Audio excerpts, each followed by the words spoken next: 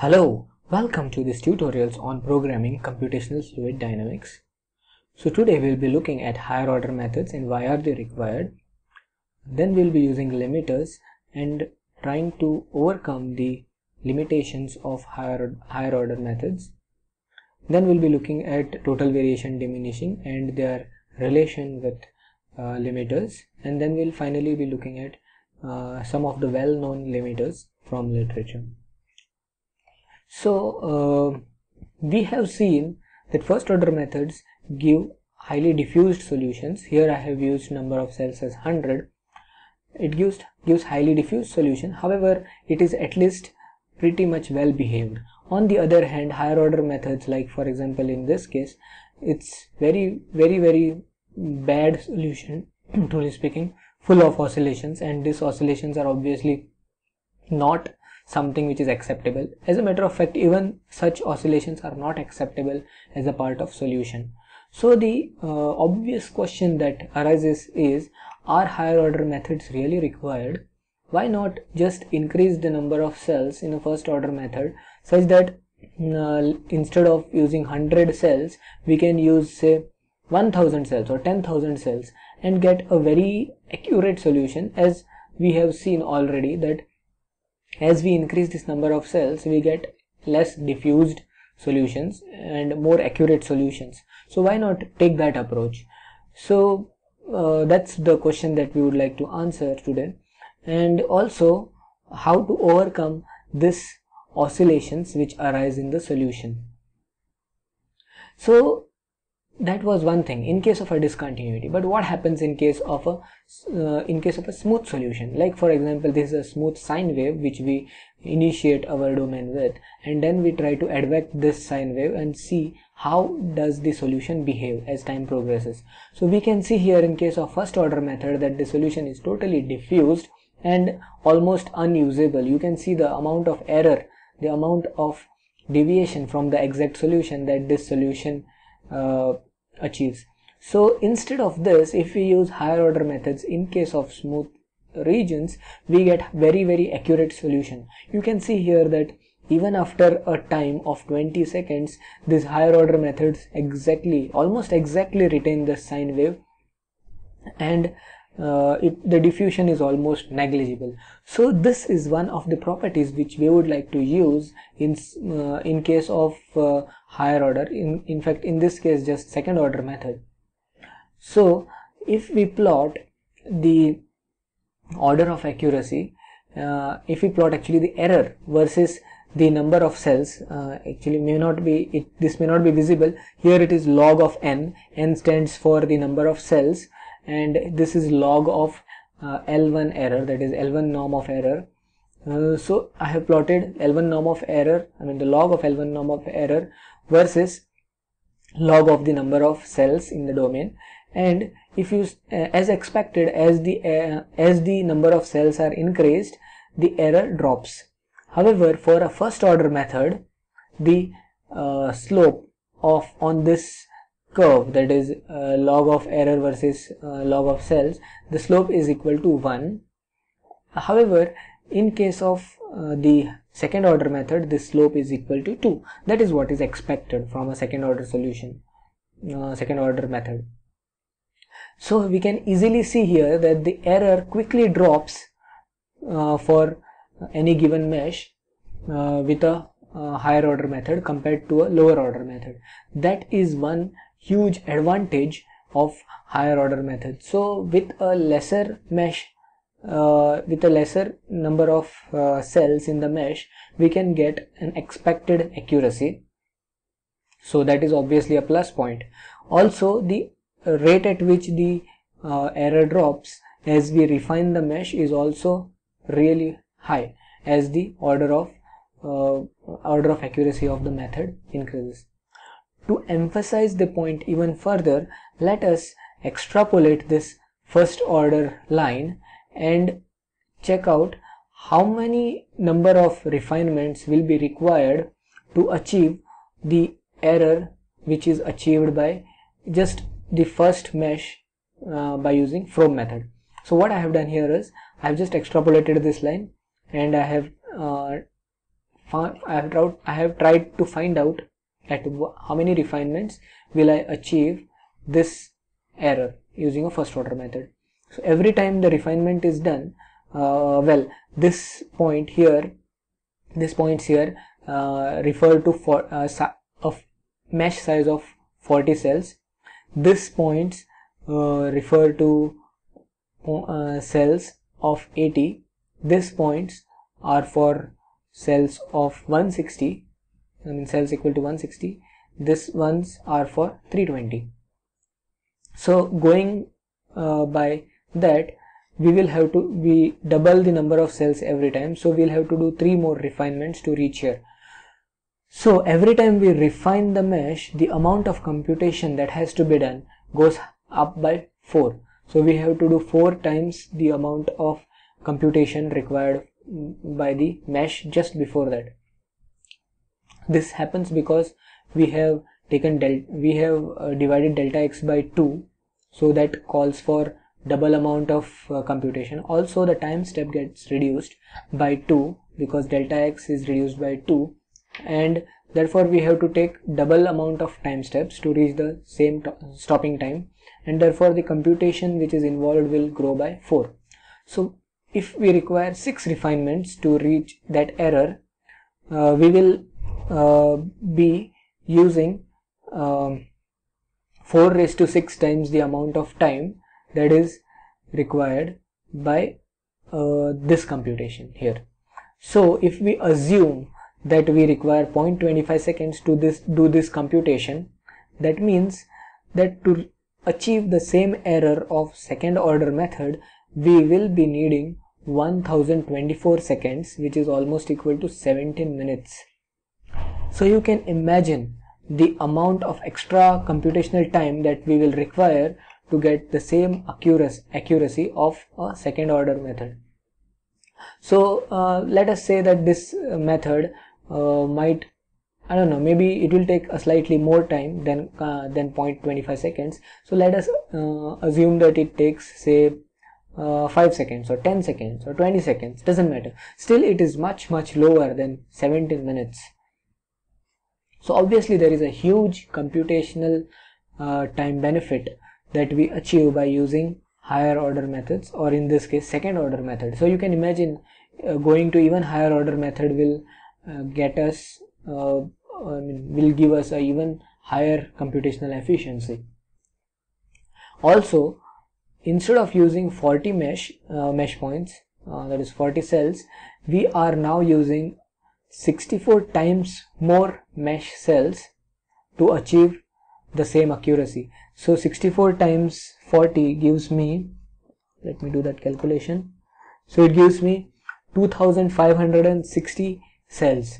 So 2560 cells have to be required, and hence the memory required for allocation of these variables also grows exponentially as we do mesh refinements to get the same accuracy. So obviously we see a real advantage and real incentive in going to higher order methods compared to doing the same computation with a lower order method. So I assume that this is clear as to why we need to go to higher order methods.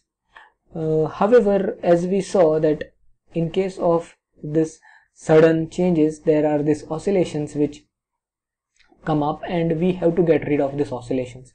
So that is where this limiters come in.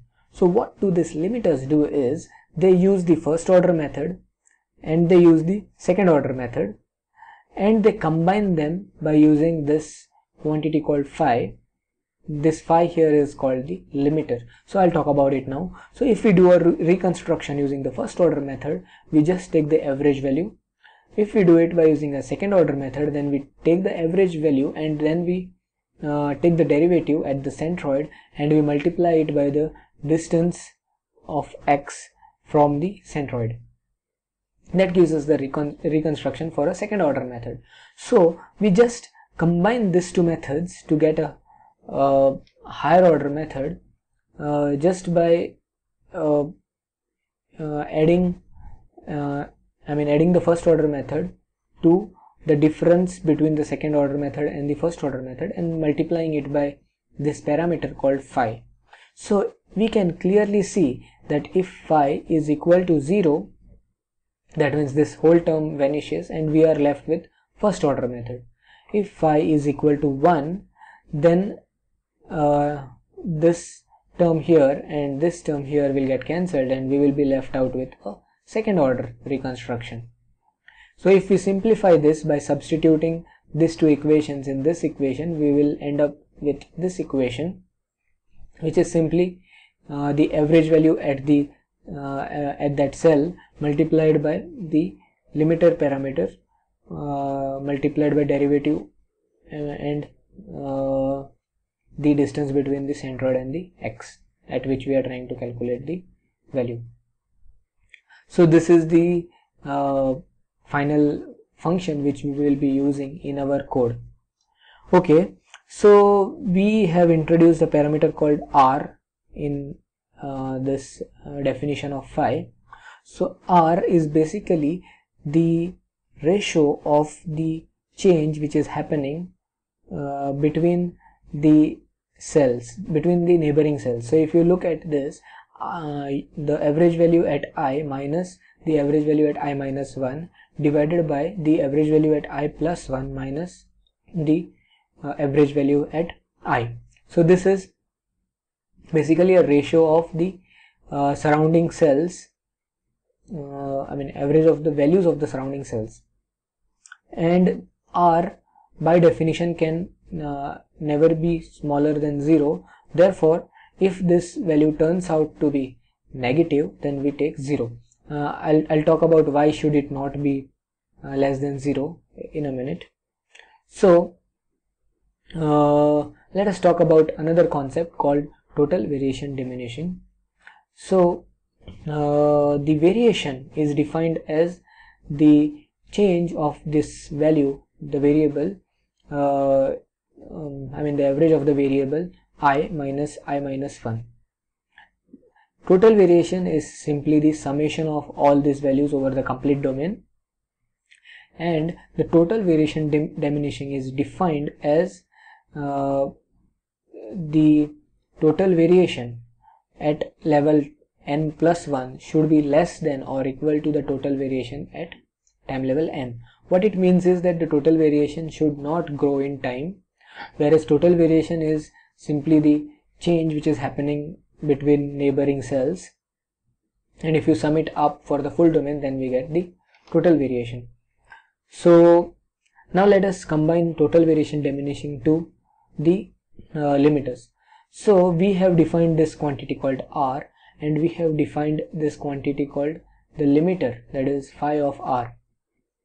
Now it has been seen that for getting rid of this oscillations or getting a so-called monotonicity preserving solution, we have to make sure that the solution is TVD, and it can be theoretically proven that this blue area here on a phi r plot is the area which will be total variation diminishing.